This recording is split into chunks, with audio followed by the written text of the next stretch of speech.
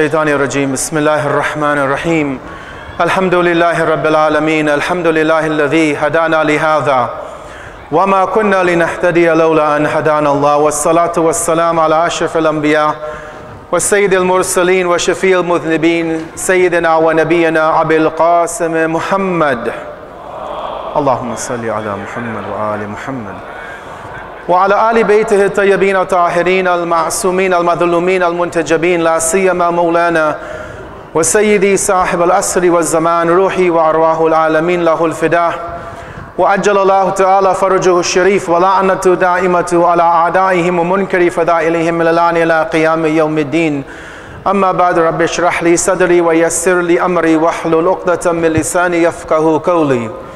For the hastening of the return of our 12th Imam, Imam al-Hujjah, one salawat upon Muhammad wa Ali Muhammad. Allahumma salli ala Muhammad wa ali Muhammad. My dear brothers and sisters in Iman, Assalamu alaikum wa rahmatullahi wa barakatuh. As we continue in this series for this Muharram, in which we are looking at the commandments for a healthy Islamic life, as we mentioned from night number 1 that we are going through a passage from chapter number 17, Surah Bani Israel, from verses 23 up until 36. And tonight I want to look at the topic under the heading of Charity Begins at Home. Before I begin with the topic, let me refer to the verse that I want to look at tonight, which is verse number 26 of chapter number 17. Where Allah says the following, Bismillah ar-Rahman ar-Rahim, وَآتِ ذَا الْقُرْبَ حَقَّهُ وَالْمِسْكِينَ وَابْنَ السَّبِيلِ وَلَا تُبَذِّرْ تَبْذِيرًا. Allah says in this passage, and give to the near of kin, and the needy and the wayfarer their dues, what is owed to them, and do not squander your wealth wastefully. Now we know for a fact that without a doubt in this world that we live in today, we have various levels of categories of individuals. You have some people who we call the haves, and there are the have-nots. There are people whom Allah has blessed with tremendous amount of wealth. Not only thousands, not only tens of thousands, but there are people maybe in our community, definitely in this country, who are millionaires, who are billionaires. At the same time that we have people who have so much money they could never ever spend it, and in their natural lifetime, you have people who can barely make ends meet, who can't pay their mortgage, who don't know if they'll put food on the table for their children tomorrow. Why do we see this disparity in the world? Why do you see some people with so much, and the same God whom we as Muslims claim to be a just God, who's fair, why does he apparently deprive other people of a comfortable life? It's a question that I'm sure we've thought about. Today when I was leaving Salatul Jummah and going home from lunch with one of the brothers, a car passed by us. Not a normal car, it was a Lamborghini Aventador. And if you know that car, it starts at 300,000 pounds. Now here I am sitting in a car maybe worth 10,000, and a Aventador drives up beside us, and obviously it's an Aventador, so he went very fast. Why would Allah give that individual so much that he can or she could buy a car for 300,000 pounds? It's something that maybe we think about when we see people with palatial mansions, nice cars, yachts that they can cruise the world in. I don't want to give the entire answer away. We looked at it a few nights ago when we looked at the God-centric life, if you'll recall that. Ultimately, we understand that we are all here for an examination. Allah tells us so many times in the Quran. For example, in Surah Al-Ankabut, Allah says, أعوذ بالله من الشيطان الرجيم أحسب الناس أن يتركوا أن يقولوا آمنا وَهُمْ لَا يُفْتَنُونَ. Do we as human beings think that we will be left alone saying that we believe and that we will not be examined or tested in this life? So this life is an examination. Everybody is tested in a certain way. Some people have perfect health. They never get sick. That's their examination. Other people, they fall sick. They have this disease. They have that illness. They may have cancer. That's their examination. Certain people have more money than they know what to do with. That's a test, which we'll see tonight. Other people are penniless. They can't even afford their daily food. That, again, is an examination from Allah.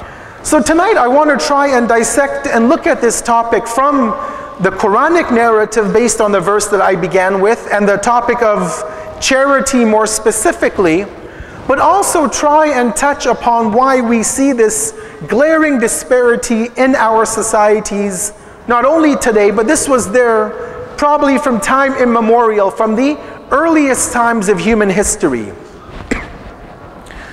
The first thing I want to mention is we live in a selfie generation. Right? This word selfie, I'm sure you all have heard of it. We all take selfies. We go to the beach, we take a selfie. We go to Karbala, we take a selfie with Imam Hussein behind us, right? Sometimes it becomes a bit obnoxious and annoying. People are doing tawaf around the Kaaba, and they're taking selfies of themselves to show the world that they're doing tawaf. But that's another story. But we live in a selfie generation. This word actually is interesting that Oxford Dictionary rated this the #1 word in 2013. It was the most used word 5 years ago. And you know, before we had smartphones with front-facing cameras, we had very little usage of that term selfie, because we didn't have phones where we could be in the picture. Right? We took pictures of others. We cared about other people. We wanted our family to be in the picture. But now that our phones have a camera, right, now it's all about me. It's about what I want to do. I want to be in the picture. I got to be the focal of life. I was looking at some statistics today, and this is not only for the UK, but it's around the world. But the BBC reported, this is going back about 3 years ago, that in the United Kingdom, 1% of the population, about 500,000, they own over 15% of the wealth of this nation. 1% of the people own 15%. It was like $18 trillion. It was a staggering amount. And then in the next sentence, they said that 15% of the population, 7 million or around 7.5 million, have zero. 15% of the British population have zero, or they're in debt. They have a negative balance in their life. Now look at that disparity. That's not only here. You go to Canada, you go to America. I'm sure you go to the so-called Muslim countries. You know, they call themselves Muslim countries, but we know how corrupt even those governments are. Many of us fled those countries, and we've seen their corruption firsthand. But the fact that there is such a staggering disparity amongst humanity, that you can have people who have billions of dollars who literally could not spend that money in their lifetime, and then you have a family or a single mother who can't even put food on the table for her child, we have to admit that there is something wrong with the societies that we live in. Again, all of the societies. Religion came to break this. Religion came to destroy this imbalance, but unfortunately, who follows religion today? Not here, we don't follow it. Not back home, we don't follow religion. Because if we did, you wouldn't have, as the brother said, so many thousands of orphans in Iraq. You wouldn't have orphans in Afghanistan, in Pakistan. They would be taken care of. But unfortunately, we haven't, as a collective ummah, we haven't fulfilled our responsibilities, in addition to corruption at government levels and all of that. But the point is that economic disparity is there.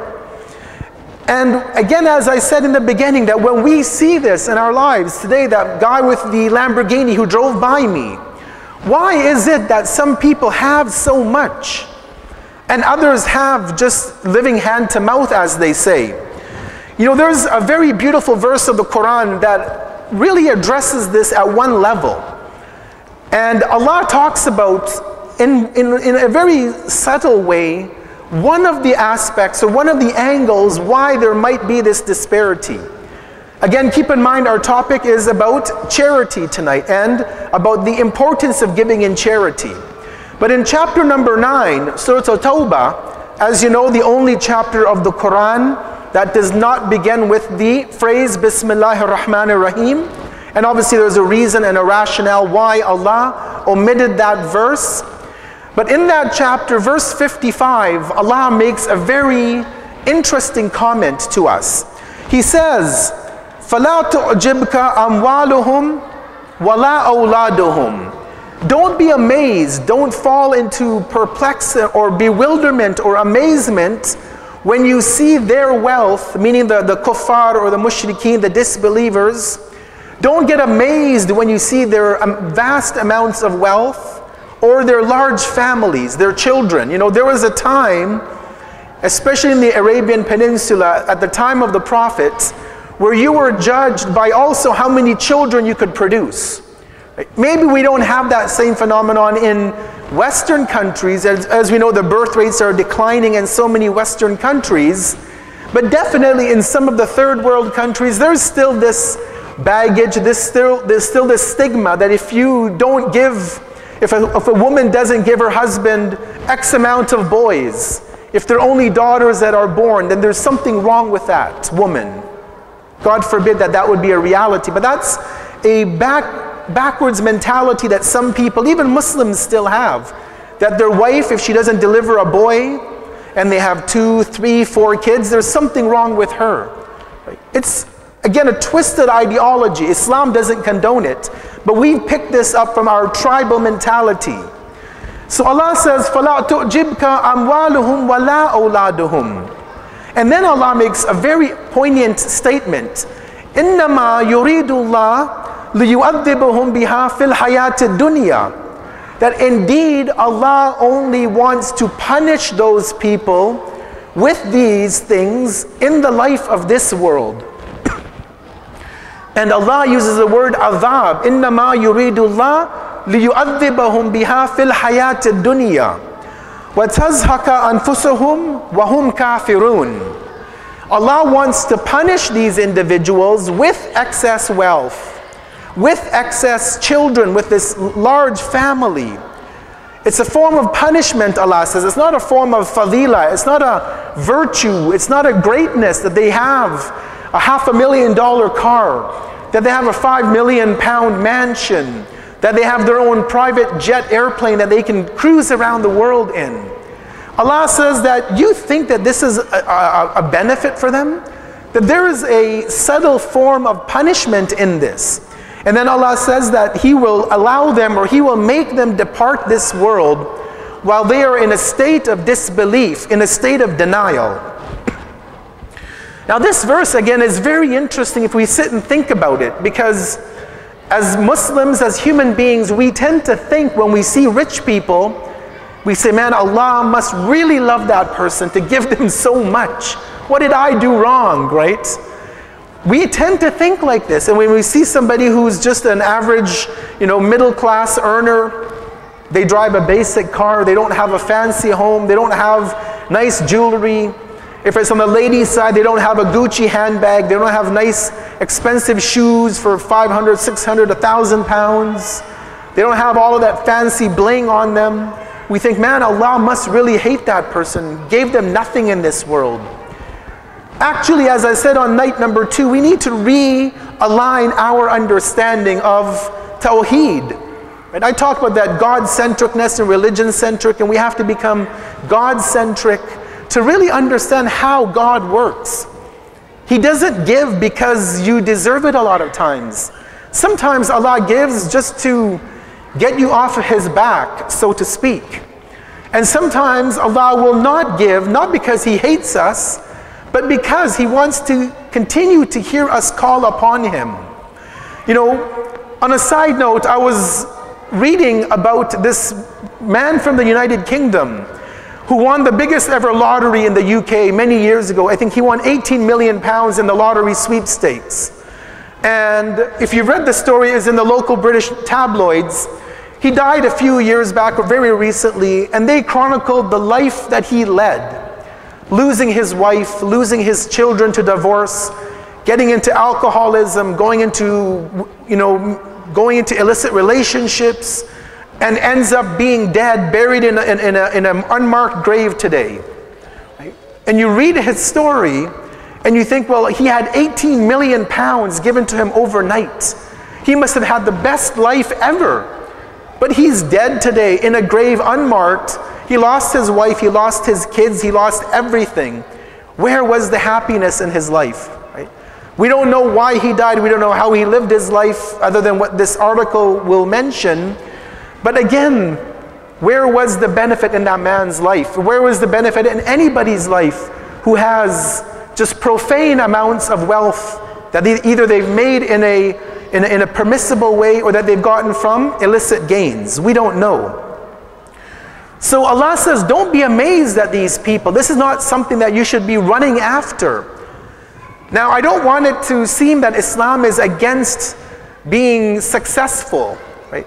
No, as a community, we should be successful. I tell this to congregants wherever I speak, that I always encourage the young ladies and young men, go to school, get a good education, do well, become professionals, make money, but become professionals with taqwa, with piety, so that when the masjid needs your donations, you don't have to think twice about it. Become professionals who are wealthy, but when the time comes for Hajj, you take the time off to go for Hajj. Be professionals who are millionaires, but when Sayyid al-Shuhada asks you to come for the ziyarah, you don't have to question when or, is it safe to go. You just book your ticket and you go to Karbala. So we have to be professionals, men and women. We have to be at the upper echelons of society. We should be making the money, supporting our centers, building better centers, supporting media, as I talked about the other night. Because we need this as a community to progress. We moved to this country, we set up homes here. This is home now. Our children were born here. We're not going back to Africa or India or Pakistan or Iraq. This is home. And if it's home, we have to build it up and we have to take care of one another. Again, charity begins at home, what I want to look at tonight. So sometimes wealth is a curse. And the interesting part of this verse, and I'll move on, is where Allah says, وَتَزْهَكَ أَنفُسَهُمْ وَهُمْ كَافِرُونَ. This verb Allah uses, وَتَزْهَكَ, this verb zahaka, is interesting because it has a meaning of death, it has a meaning of leaving this world, but it carries a meaning which is a bit deeper than just a regular death. And so actually, commentators of the Quran, and if you look at the lexical meaning in the Arabic dictionaries, they say that it means a kind of leaving of this world, but you leave in such a way that you really did not benefit from the dunya. You didn't really get anything out of it. You came, you lived a few days, you had a few good meals, and you left, but you didn't really truly benefit from the life of this world. And believe me, I've seen people in my own life who are millionaires, and they were so limited in what they could do because they couldn't leave their business. They couldn't travel freely because of security concerns, that their life really had no purpose. They had the money, they had the power, but they can't enjoy it. They have really no purposeful existence on earth. And I've seen people who have, just the basics in life, but they can travel when they save up.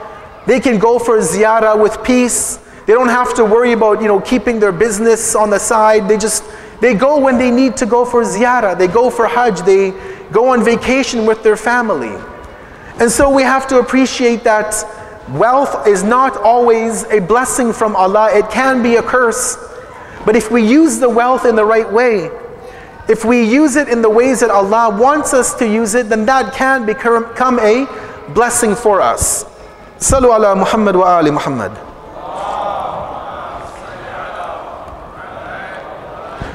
I don't want to make it to seem that Islam is a classless religion, that we have an equal distribution of wealth. Because Islam doesn't believe in that sort of a communistic sort of approach where, everybody should be paid equally. The doctor should make the same as the garbage collector, same as, the newspaper delivery or the mailman. No, Allah tells us in the Quran that each of us get what we work for. وَأَنْ لَيْسَ لِلْإِنسَانِ إِلَّا مَا سَعَى. You and I will only get what we strive for in this world, in material and in the spiritual. So we're not going to be naive and say that, no, we're all at the same economic status. No, Allah again has given some people more. It's a test. How will you deal with your wealth? Some of us don't have that much. It's a test. How will you deal with your level of poverty or whatever level you're at? So realize that this is our doing to an extent, but it's also a blessing if Allah wants to give it to us. I mentioned this last night as a reminder, where I talked about how a glass like this can only hold so much water. If we're at a spiritual level where I can only deal with making 40,000 pounds a year, God knows what would happen if I got a job that was making 100,000. I might corrupt myself completely. And so until I can expand my spiritual heart, until I can allow more of Allah's blessings to flow into me, I need to deal with where I'm at economically. And if I can increase, then Allah will increase. لَإِن شَكَرْتُمْ لَأَزِيدَنَّكُمْ. If you are thankful, I will increase you, Allah says. So we have to be at that level of increasing our connectivity to Allah, expanding our heart, giving in charity, as we're going to look at tonight, and we will see that then the blessings will begin to flow back from Allah subhanahu wa ta'ala. Sallu ala Muhammad wa ali Muhammad.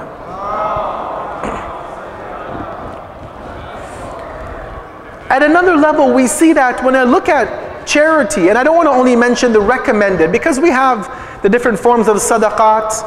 We have also obligatory things like the khums, the 20% on our net savings, which, as we know as followers of the Ahlul Bayt alayhum salam, is an obligation upon us. It's in the Quran in chapter 8, Surah Al-Anfal. Allah tells us that whatever you gain, that a fifth of that is for Allah, for the Rasul, for Dhil Qurba, wal Yatama, wa Masakin, wa Ibn as-Sabil. Allah tells us khums is an obligation. And sometimes that becomes a bitter pill to swallow. How can Allah, as it is, the government is taking all my VAT and my income tax. Now Allah is going to turn around and say, I want 20% of your money as well. They're like double dipping. Here the government's taking some, and then God is taking some on top of that. What does that leave me with? Right? But, and khums is a different discussion. Maybe in one of the latter nights we might touch upon it. But we have to realize that khums, for most cases, it helps our communities. If you look at many of our centers in the West, they are funded by khums. You look at much of the propagation of Islam that we do, the media, the satellite TV, the books that are being published, all of these things, much of it is being funded by khums. So the money that we are paying towards khums, to Allah, to the Messenger, to the Imam, actually comes back and it develops our societies here. So don't just think that khums is going overseas and we don't see the benefit of it. No, we see the benefits of it. And if we don't see it, then we need to talk to our institutions and get some clarity of how those funds are being utilized. Again, that's a different topic. I don't want to go into that. But Allah, again, in the Quran, and I want to keep bringing up these ayat, because Allah gives us answers for a lot of our dilemmas that we face in the world today. When it comes to wealth distribution, as I said, 1% of the UK population, 15% of the wealth, 15% have zero. Allah looked at this in the Quran, and He mentions a very interesting concept in chapter 59, Surah Al-Hashr, verse number 7. It's a small portion of the verse, where Allah talks about why He implemented acts of charity, of the sadaqat, of zakat, of giving to the less fortunate. And He says, كَيْ لَا يَكُونَ دَوْلَةً بَيْنَ الْأَغْنِيَاءِ مِنْكُمْ. He says that the reason why these were legislated is so that the wealth does not just transfer between the rich people of society, right? So it doesn't just, rotate around the rich people, right? A millionaire goes and he buys a car and he spends his money in a lavish restaurant. So that dealership that sells the car, they're already well off. So the rich are making the richer even more richer. Right? Allah says that He wanted to bring an end to that through a lot of these acts of charity, so that that wealth could break through that cycle of just going around the rich people And other people in the society could benefit from that a little bit. And so when you look at it, Islam actually implemented acts of charity at every juncture of our life. Look at the month of Ramadan. If a person, a man or a woman, if you intentionally break a fast, not that you're traveling and you can't fast, not that you're sick, you can't fast, not that you're elderly, you're on meds and you can't fast, but you as a healthy man or woman, you just say, I don't care about this fasting, I'm going to break my fast and eat something. There is a penalty, a kafara we have to pay, right? If you do it with something halal, you have an option, either you free a slave, doesn't really exist today, you have to feed 60 people, and there's 750 grams of food, or you give the equivalent in money, or you fast for 60 days straight, 30 days consecutively, and then you can break up the other 30 days. But let's just say you can't do them and you want to pay 60 people. So if you broke your fast with something permissible, you're going to be paying about $40. Sorry, let me go back. If you break your fast intentionally, so you knew you had to fast, it was wajib, you said, I don't care, I'm going to break my fast. For every day that you broke a fast intentionally, 80 pounds you have to pay. If you can't, free the slave, if you can't fast the 60 days. So you do the math, 80 pounds for one day, 30 days in Ramadan, 2,400 pounds. That's a lot of money, right? And it goes to the needy people. So the point was, keep the needy people, give them some support, right? If you don't want to voluntarily help them, Allah is saying, what? I'm going to make you pay. Because who wants to fast 60 days straight, really? And if you didn't fast for 30 straight days, 30 times 60 is what, 1,800 days? You got to fast straight if you didn't keep an entire fast of Ramadan. So that's a difficult thing to think about. Now obviously Allah is merciful, and He says if you can't do it, you have to do istighfar, ask forgiveness. But if you get to a point in your life where sometime down the line you can do one of those, then you have to do them. But what if you have to break a fast, you're elderly or you can't keep a fast? You're sick, you're old, you're a mother who's pregnant, you're nursing your child, you can't keep a fast because you won't be able to feed your child, let's say, to nurse your child. It's a bit easier. You pay the fidya, it's not a penalty, it's just a recompense, and for 30 days, it's only about 40 pounds if you do that in this country. You can send it overseas, so it's cheaper. But if you were to give that money here to a family, somebody who's poor, 40 pounds for the entire month.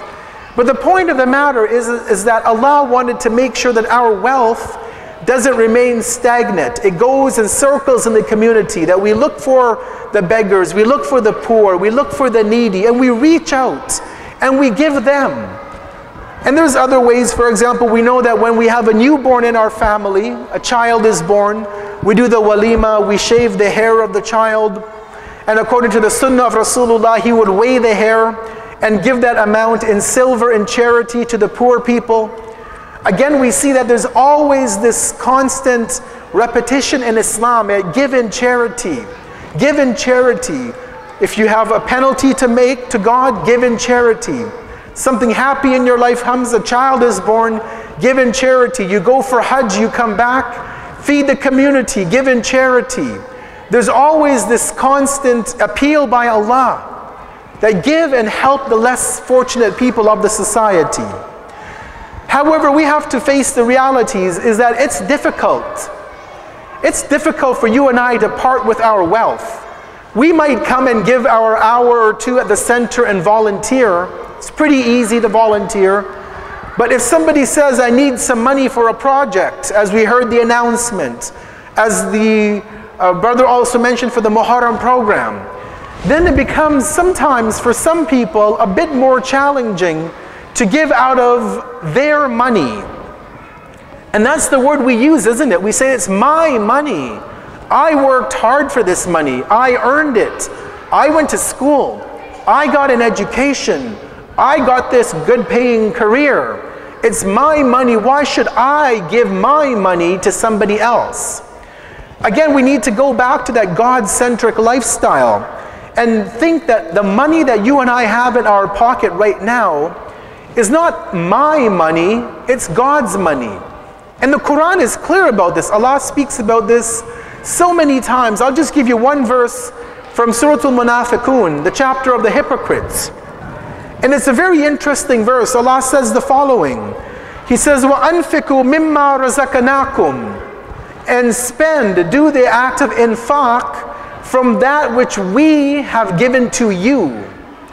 Allah didn't say, and spend out of the wealth that you own, because the true Malik, the true owner of this universe is Allah. We own nothing in reality. Everything we own belongs to our master, Allah. The money that we have is Allah's. The home that we have is Allah's. Our children are not ours. They're an amanat, they're a trust Allah gave us. Allah says, I'm giving you a son, I'm giving you a daughter. I might give you that child for 20 years, maybe he'll die. Maybe 50 years, maybe 6 months and the child will die. But at the end of the day, Allah says that that child is not your property. Your name might be there, this is my daughter, this is my son, they have my last name. But ultimately, they're a servant of Allah, they belong to Allah. If we look at wealth like that, Allah says, وَأَنْفِقُوا مِمَّا رَزَقْنَاكُمْ. And then He says, مِنْ قَبْلِ أَنْ يَأْتِيَ أَحَدَكُمُ الْمَوْتِ, that spend out of that which we have given you in charity before death comes to one of you. Because what happens at death? We know that when we die, all of the money that we had, our bank accounts, our investments, our homes, our cars, our jewelry, all of that goes to those people who will inherit the wealth after us. Our spouse will take a percentage, our children will take some of it, the government will take their inheritance tax if you have that here in the UK. Everybody will take their share. And you're going to be dead, but if you haven't done any goodness, there's not much that's going to be left for you. So Allah says, give in charity before death comes to you. فَيَقُولَ رَبِّي لَوْلَا أَخَرْتَنِي إِلَىٰ أَجْلٍ كَرِيبٍ فَأَصَدَّقَ وَأَكُنْ مِنَ الصَّالِحِينَ. Because Allah says when death comes to you, you're going to scream, Ya Allah, let me go back to the dunya so I can give a bit of charity, so I can be of the righteous people, I can be of the salihin. But as Allah says in the verse that follows up, Allah says, وَلَن يُؤَخِّرَ اللَّهُ نَفْسًا إِذَا جَاءَ أَجَلُهَا, that Allah will never allow you or I to come back to this world. Once our death is written, that's all she wrote. You can't come back. Not many people have those NDEs, near-death experience. Not many people go and come back again. There's only very few people. If at all it's a reality, I don't know. But the point is that once you die, that's it. There is no more you can do. Charity is done. Good actions are done. Praying is done. Fasting is done. So Allah reminds us, give in charity while you're alive. We don't know who's going to die when. I remember back home in Canada, in the month of Ramadan about 8 years ago, a young brother in our community, 21-year-old, drove a motorbike. He would come to the center, the Husseiniya, every night in the month of Ramadan, volunteered, he served the people, he cleaned up after the program. One night, it was the first weekend of the month of Ramadan, his family went to a center in Toronto, he came to our center in the city that I live in, had the iftar, he prayed, he read the dua iftata, and he was on his motorbike on the way home. He didn't make it home that night. He got hit by a car, we don't know, he landed up in the ditch. His body was in the ditch for 3 hours until somebody drove by and saw a motorbike on the side of the road and found his completely mangled up body in the ditch. He didn't make it that night. A young man in his early 20s. We don't know when we're going to die, right? He didn't know he was going to die on that night. We don't know. And so when Allah says, وَأَنْفِقُوا, give in charity before death comes to you, we have to take that seriously, right? And I like to tell my congregants, the community, that diversify your donations. Just like when we invest, if you guys are investing in the stock market or whatever, You won't put all of your money into one fund. You'll put some here, some there. You'll diversify your investment just in case you lose money somewhere else you can make up for it. When it comes to donations and charity, we should try to use a similar philosophy. The orphanage needs money. Give them some of your money. The center needs money for Muharram. Give some of your money to them. Somebody else might come tomorrow and say, we're doing a project, to, I don't know, do something. Can you help us out a bit? So rather than giving everything to one cause, inshallah, Allah will give barakah and reward in everything.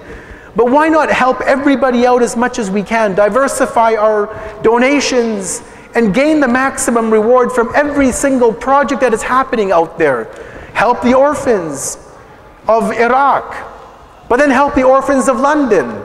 Build a Husseiniya back home in Pakistan, but then build a Husseiniya here in London for the local people. Right? Do everything everywhere as much as we can. Make sure that we can spread our wealth as far as it will reach. Sallu ala Muhammad wa ali Muhammad.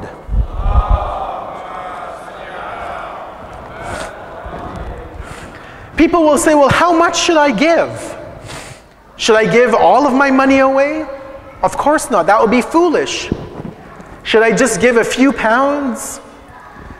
Ultimately, each and every one of us in this room, we have to ask ourselves that how much can I afford to give? I don't want to bankrupt myself and give everything. And after this verse actually that I mentioned, actually 2 verses later, Allah tells us, He says that Allah gives a parable. He says, don't put your neck or your hand onto your neck and give nothing. Nor should you stretch your hand out fully and give everything away in charity. Because He says then you will be left to pick up the pieces, proverbially speaking. So we have to look at our own lives, at what can we afford to give. Amir al-Mu'mineen, the commander of the faithful, Imam Ali, may God's peace and blessings be upon him. Allahumma salli ala Muhammad wa ali Muhammad. He has a tradition, and if I paraphrase it correctly, he basically says that don't be ashamed of how little you can give. Because it's better to give a little than to give nothing at all. Right? Don't be ashamed that I only have 2 pounds in my pocket, or I only have 10 pounds, and I see people put a 20 or a 50 in there. What will it look like if I put a 1 pound coin in it? Imam Ali says, don't look at the amount. Don't be ashamed at giving a little bit, because it's better to give a little than give nothing at all. Right? It's better to give a pound, even if every person in this room, let's say, gave 5 pounds. If we have 100 people, that's 500 pounds. Right? But if everybody says, well, I only have 5 pounds, I'll wait till I get a bit more money, then you'll be left with 0 in terms of the collection tray.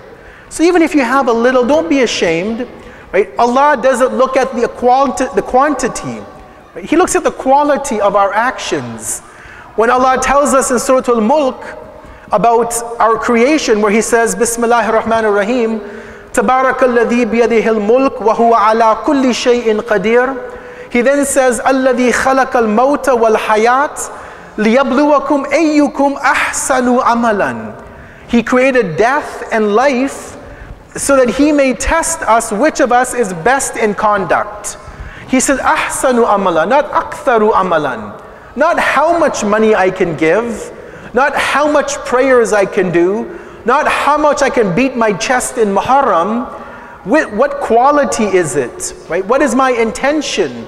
Innamal a'malu bin niyat. It's all about your intention. If you can only afford 1 pound, you're a 6-year-old kid, that's all you have, give that 1 pound. Right? If that's all you had, and you gave a pound, you've given 100% of your wealth away.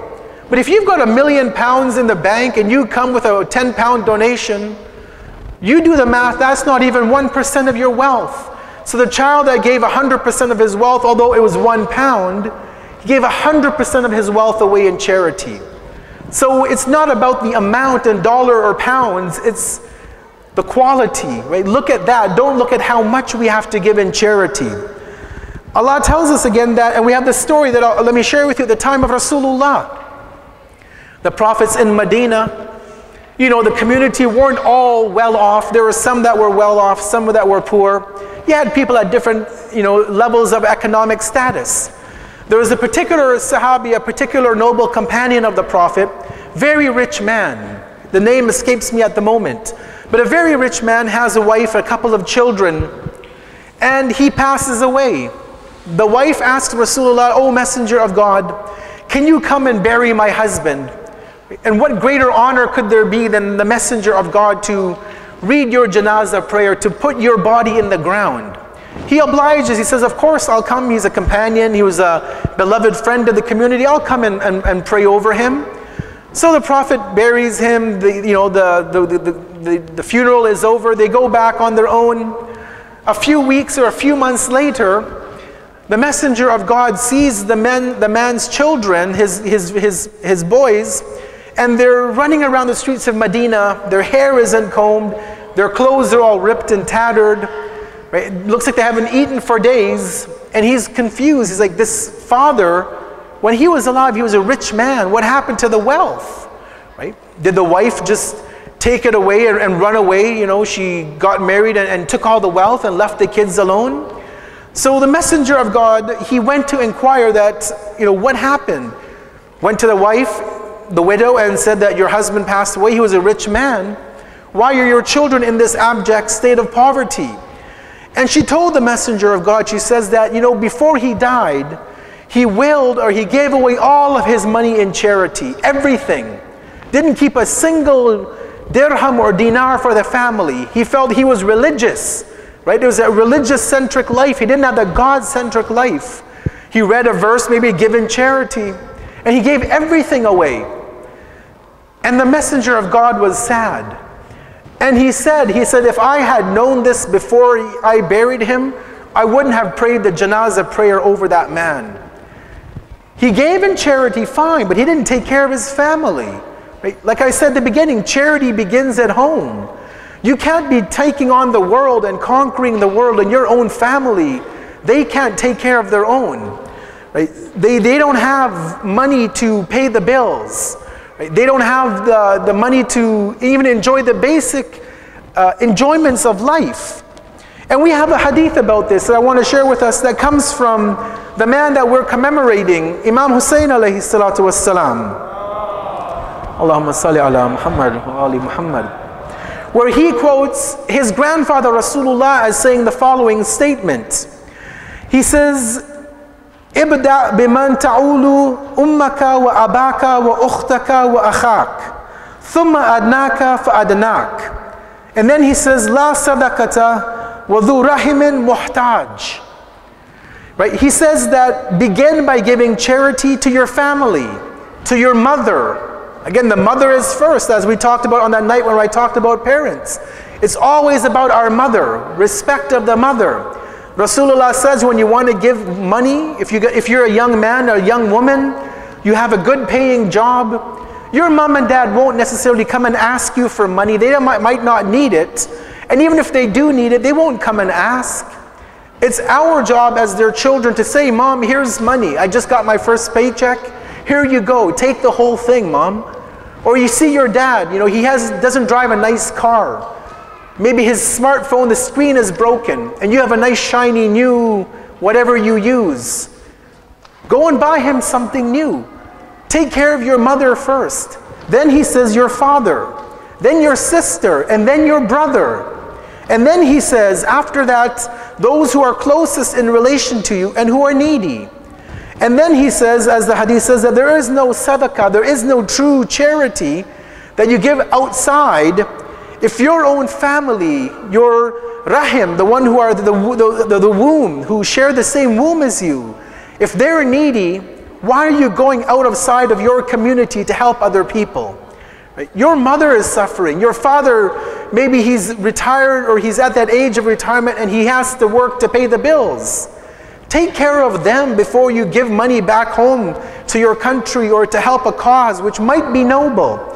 But if your family is suffering, if your mom and dad can't take care of themselves, look at them first. If your brother is unemployed, if your sister can't get married, she can't afford it maybe, or there's some other challenges, we got to take care of our family. Family comes first.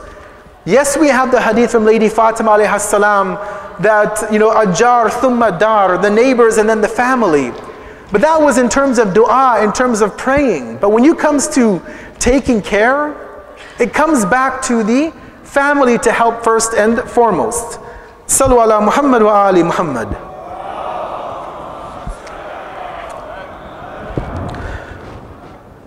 Let me conclude with one last hadith about what kind of wealth should I give. So I talked about how much to give, who to give, what kind of wealth. Meaning that if I have a haram income, you know, if I work at a nightclub, should I be giving that money in charity to the mosque or to my family? If I have a corner shop and I sell alcohol, which is haram as we know to sell, whether to Muslims or not, am I giving that money in charity? If I won the lottery the other day, am I allowed to give that money in charity? Because some people ask me, I bought the lotto and I won $1 million, 2 million, 5 million. Can I purify the money by giving some of it to the mosque? Sheikh, I'll give you $1 million, just halal this money for me, you know? No, I'm sorry, it doesn't work like that. As much as I would like $1 million maybe, it doesn't work like that. It's not, you know, you can't just halal money launder your money and make it halal by giving in charity. It's not that easy, right? Allah doesn't need our money, right? Allah doesn't need it. We need it. But we have to make sure that we earn our income from halal sources. So yes, just a while ago I told our youth to go and become professionals. But let me mention to you, before you become a professional, that ask your local scholars that I want to go into this particular field. Is this a halal profession I should go into? Should I be doing this particular job? I might be involved in something haram. I had a friend in Canada, him and his wife are graphic designers, they're artists. They do amazing work. But then they got a contract to design a series of billboards for a lingerie company. What do? Right? You're a graphic designer, but now you've got this client that came to you, paying very good, I'm sure. Or what if your client is a company that deals in alcohol and you have to design some billboards for, you know, a brand of beer? Is it allowed to do it? So we need to make sure before we go into the path of taking a career, we ask our scholars, ask our marja, I want to go into this field and this would be my profession. Is this something that Islam would condone? Would my income be considered as a legitimate income? Would I have to worry that I'm feeding my wife or my husband or my children food which may have come from an illicit source? So keep that in mind before you become professionals, that you make sure that your education, what career path, what educational path you want to go, will lead you down a path of felicity, of success, and that you'll be doing something that is in line with what our religion asks us to do. So the hadith says the following, I'll end with this. It's a very beautiful hadith. It says, "Inna al-haram la yanma." That indeed the wealth that you have gained illicitly and that you're now spending or you're investing, it won't grow. You won't get any benefit from it. Now you might say, I could take my £1 million and put it in the bank and get, let's say, a 3% return rate. I'm going to get growth on that. I'm going to get a capital gain. I'm going to make money. The hadith says, La yanma, it's not going to grow. So either the hadith is wrong or our perspective is wrong. And I tend to side on the fact that the hadith are correct, because they're from the imams. So the imam says, Inna al-haram la yanma, wa innama la yubarak lahu fi. Even if you invest the haram money and you get a return, you get a capital gain, there'll be no barakat in it, right? Barakah is a completely different topic. How do you attract barakat? How do you lose barakah? What does barakat mean? It's basically a divine gift from Allah. It's where you have an amount of money or amount of time, like all of us have, but you can find that your day is more productive. So sometimes you'll say, I had a very productive day at work today. I had a very productive day at school. That productivity, I would define as barakah. You did something good and Allah is saying that your 8 hours, I'm going to give you the barakah as if you had 18 hours that you'd worked in, but you only worked 8 hours. Money is the same. If you have barakah in your money, you could work a minimum wage job. But you will see that that money that you make, that small amount, will go much further than your friend who's maybe making a 6-figure income and he's complaining that he can't pay his bills. He may not have barakah in his wealth. So the Imam says, even if you will get a capital gain, you will get profit, it won't have barakat. And then he says, وَمَا أَنفَقَهُ لَمْ يُؤْجَرْ عَلَيْهِ. And if you were to give that money in charity, you won't get any return or any reward for it. Because you can't use haram to get benefit. You know, it's like Robin Hood. Steal from the rich and give to the poor, right? Islam doesn't condone that. Right? We have that story at the time of the 6th Imam, where that guy who would go in the bazaar, in the marketplace, he would steal some bread from here, steal some pomegranates over there, steal 2 or 3 things and give it out in charity. And the Imam saw him and he's like, what are you doing? And the man thought he's a bit smart, right? He wanted to try to be holier than the Pope, as we say. Although the popes aren't even holy nowadays, but that's a different story. He says, look, Imam, Allah says for every sin I do, I get 1 bad mark on my record. But for every good deed, Allah will give me 10 rewards. So I did 3 sins. I stole some bread, I stole some pomegranates, but I gave it in charity. So I did 3 sins. I get 10 rewards for giving it in charity. So I got 30 good deeds, minus 3, 27. I'm in a net sum of being ahead. And the Imam's like, think about it, man. You can't steal something that's not yours. Give it in charity and expect Allah to reward you.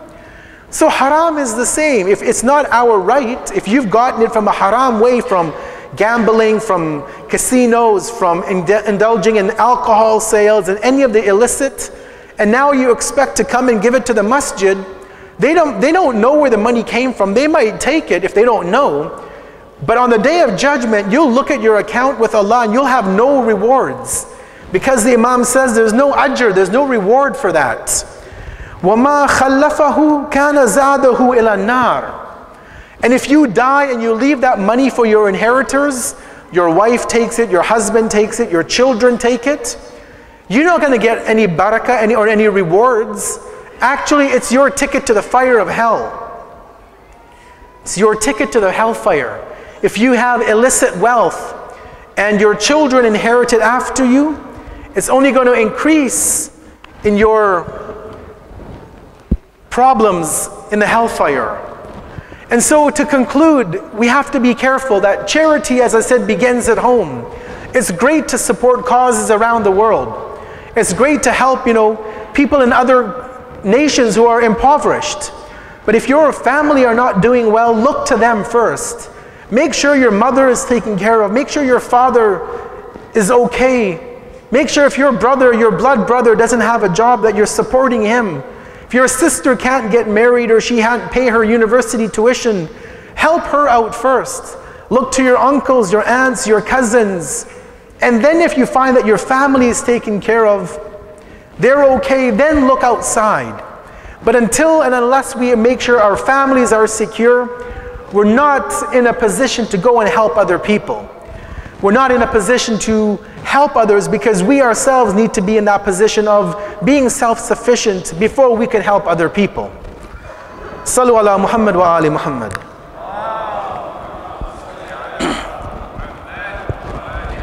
And tonight, as we continue in these nights of Muharram, let me, for the last few more minutes, and I'll conclude, to talk about one of those men who took care of his family before he went to take care of Imam Hussein alayhi salam.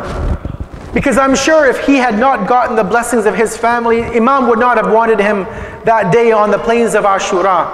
And I'm talking about that old 70, 80-year-old companion, Habib ibn Madahir. Habib, as you know, if you've read the books of history, although historians differ, but he was with the Imams from the early days. He saw Rasulullah, according to some of the narrations. He lived with Amir al-Mu'mineen. He saw Imam Hassan when he was a child. He saw Imam Hussein. He was there at the time of Imam Zain al-Abidin. He saw the 5th Imam. And he was one of those men, not young at heart. He was one of those men who left his family to go and help his master, Abu Abdullah alayhi salam. The books of Maqtal mention, and I'll keep it brief tonight, that when he was in Kufa after Imam Hussein had reached Karbala, and Habib found out because an emissary came with a letter at his door one night. And as you know, Kufa was on lockdown. Ibn Ziyad had his soldiers scouring the city for anybody trying to enter or leave Kufa. But somehow one of the messengers of Sayyid al-Shuhada was able to get a letter from Sayyid al-Shuhada to Habib. And Imam Hussein basically wrote this letter that, Habib, where are you? We're waiting for you in Karbala. Abu Abdullah had many alams, many flags that he had kept. Abul Fadl Abbas, as we know, was a standard bearer. But there was one flag that was being kept. And when the companions would ask Abu Abdullah that, who is that one flag for? Can I have it? He would say, no, I'm waiting for somebody to come. He's going to be joining us shortly. Don't worry about it. And so when Habib got that letter in the middle of the night, and he read that letter from his master, Sayyid al-Shuhada, his wife asked him, she says, Habib, what is it? You look like you're a changed man. And he tells his wife that, my master Hussein has written me a letter. This is the situation he's in. He wants me to come and join him, but I don't know if I should go. Some historians say he was testing his wife to see, was she also committed? Was she living that God-centric life? Was she willing to let her husband go and give his life for the master? And so they had this discussion back and forth. He was saying, maybe I should, maybe I shouldn't. She said, Habib, what are you saying? This is Hussein, your master. You've known him since he was a young child. And now in his darkest hour, you're going to turn your back on him? Eventually he says that, I'm testing it. I want to see what your reaction would be. He tells his servant, he tells his wife that I'm going to leave to join Hussein on this caravan. And I know I'm not going to come back. But he had the love and the blessings of his wife. She was ready and devoted, giving to the Ahlul Bayt alayhum salam. So we're told that the books of history mention that Habib tells his servant, get my horse ready and keep it on the outskirts of Kufa. I'm going to join you, but if I can't make it there, he tells his servant, he says, I free you in the name of Allah, and you do whatever you want to do. As Habib is able to leave the house in the darkness of the night, even though the soldiers are patrolling Kufa, he makes it to the horse and he tells his servant, he says, I have freed you for the sake of Allah. You are free to go as you wish. The servant tells to Habib, he says, Yo Habib, he says, oh my master. He says, how can I see you going towards Sayyid al-Shuhada, towards Imam al-Hussein? Like, how can I see you going towards Jannah, towards paradise, and you want me to go towards the fire of hell? He says, that's not possible, oh my master. Eventually they begin to go towards Abu Abdullah. They use the darkness of night as a cover and they get to Imam Hussein.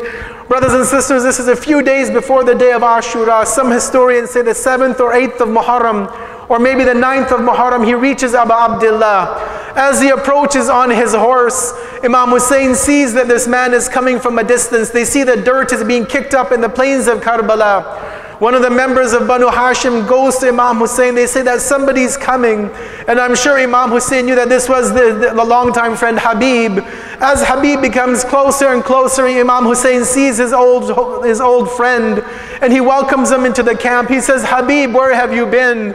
Oh my Habib, oh my beloved, we've been waiting for you. Here is your flag. This has been waiting for you to come and take this flag for this supreme battle that will take place. Habib and Imam Hussein engage in a conversation. At one point, the ladies in the tents, Lady Zainab alayhi salam, she hears a commotion. She asks Ali al-Akbar, she says, what's happening outside? He comes and he says that there's somebody who's come to help Imam Hussein. She's told that this is Habib ibn Madahir. Lady Zainab is quoted as saying, go to our uncle Habib and tell him salam, that we have conveyed our salams. As Ali al-Akbar goes towards Habib ibn Madahir, he tells Habib, he says, oh my dear uncle, he says that Lady Zainab and the women and the children conveyed their salams to you, O our uncle. Habib begins to break down. He says that who am I? How is a man like me, Habib, that the daughter of Amir al-Mu'mineen is giving her salams, her respects to a man like me? Habib asks his Mawla, Imam Hussein, he says, oh my Mawla, do you permit me to go to the tent of the women to pay my respects to them? Imam Hussein says, yes, go by all means, go and pay your respects to the ladies. Habib goes near to the tent. Habib addresses the ladies. He conveys his salams to them. He conveys his regards to the women and the children. Lady Zainab and the women respond to his greetings. They're elated that this man has come to support them.